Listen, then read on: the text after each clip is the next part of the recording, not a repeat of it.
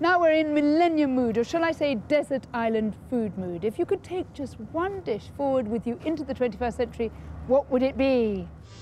That's the tough decision we asked leading figures in the food world to make. The important thing about food for me is the context in which it's eaten. That's to say, you cook for friends and family and to make them feel cared for, not to impress them. For me, the most important thing in food is honesty.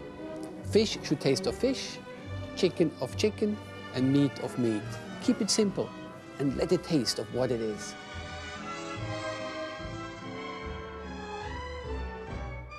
I think it's very important, getting back to basics of food and production and being proud to go into a restaurant and order a dish that's British, if you know what I mean.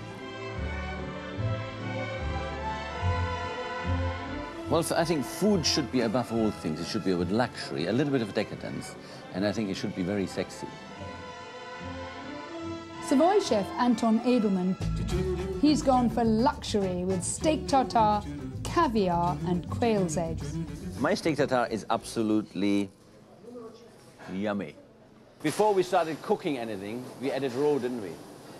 And what do you think is nicer than raw meat? You know, when you look at this piece of fillet, Scottish, of course, BSE-free, I would say, look, is there anything nicer than this? We chop the meat, gherkins, some capers, a tiny little bit of olive oil, nicely finely chopped onions, freshly chopped parsley, and then a small amount of chopped anchovies. But now we come to the real stuff. Now we add a bit of brandy and a little bit of Tabasco, because what we also want to achieve, we want to achieve that little and then we add some egg yolk. This is beluga caviar. When you say caviar, I think you should always say lots of it. And on the other one, we put a little egg like this. Can you think of anything more enticing?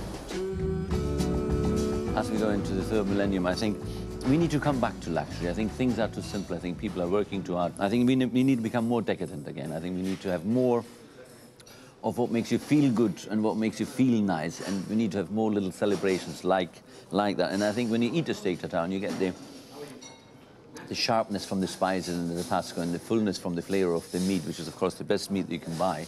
And then on the top of that, you get caviar and you get a nice warm quail egg, which is runny and gooey and delicious. I think that we should really start our third millennium with.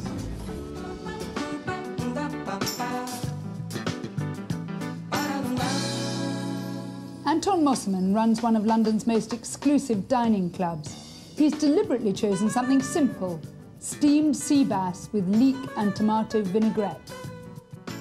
It's my favorite dish. It's a very simple, straightforward, very honest dish as well, which I like. I like honesty in cooking. Okay, fish stock with leek, carrots, onions, with the lemongrass. Steam basket goes on top of the pot. Meantime, I'm making the sauce. Bit of fish stock, a little bit of sherry vinegar, finely chopped shallots, coriander, add the tomatoes, the leek, season it with the pepper, of salt. Then sauce on top of the fish. Steamed sea bass with tomato and leek vinaigrette with some olive oil to finish the dish. Wonderful. Food, of course, has changed over the years. Just think of the 70s, where everything was full of cream, full of butter. All the sauces were really reduced by 10 to 1 even. You have 10 gallons of cream and you cook it down to 1 gallon. And then with fresh butter, you make the sauce. Lots of alcohol, like white wine, Noi Prat, you name it. And then the actual ingredients of the main dish was overpowered. So here we are, a straightforward, very simple dish. Everything is organic. And for me, that's the future.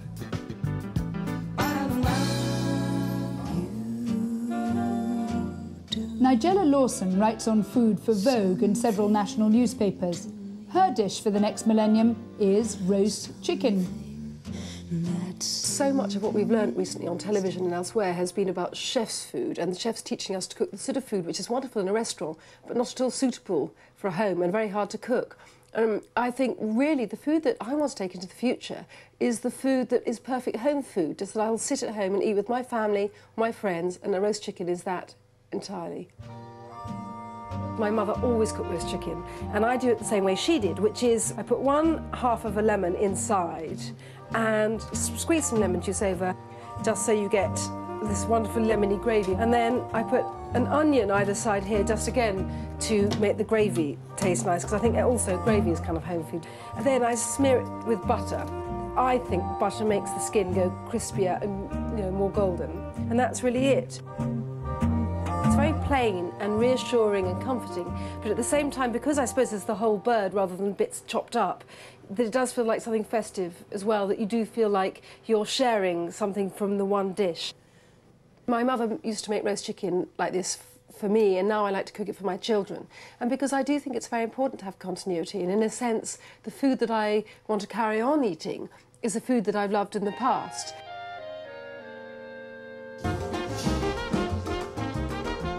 Oliver Peyton owns 5 restaurants. He's chosen a traditional British dish of beef with a selection of vegetables, including cavolo nero, an Italian black spinach. I've chosen a dish totally made from British produce. It's Welsh beef, which has been hung for 18 days, cavolo nero, which comes from Bedfordshire, squash, which comes from Surrey, and a few other vegetables which come from the home counties. This dish sort of represents something about where we should be going and being proud to go into a restaurant and order a dish that's British. Stephen Terry, our wonderful chef, is the person who's preparing it. We're going to pan fry the beef. I'm going to cook it medium rare. The black cabbage is going to be sweated off with sliced shallots and a glass of balsamic vinegar. That's going to be served underneath the beef. The squash are going to be cut into shapes and they're going to be roasted off with a little bit of caramelisation on them. That's going to garnish the dish. Then we have the Jerusalem artichokes, and then we have a little red wine sauce which goes on the beef, and pumpkin seed oil and roasted pumpkin seeds. Very simple. Since the 1950s, you know, food in this country has been dominated by foreign influences, and a lot of produce has come from abroad. I think the reason farms are, you know, mass-producing banal vegetables for supermarkets is because there has been no British cooking culture, and there's been no sense of its own pride in what we can do. For example, restaurants have always been things that had to be foreign influence. You know, I think going into the millennium, we can have a situation where, you know, it's British cooking with British produce grown in the countryside that's high quality, and it's a confidence thing about where we're going. So that's why I chose this dish.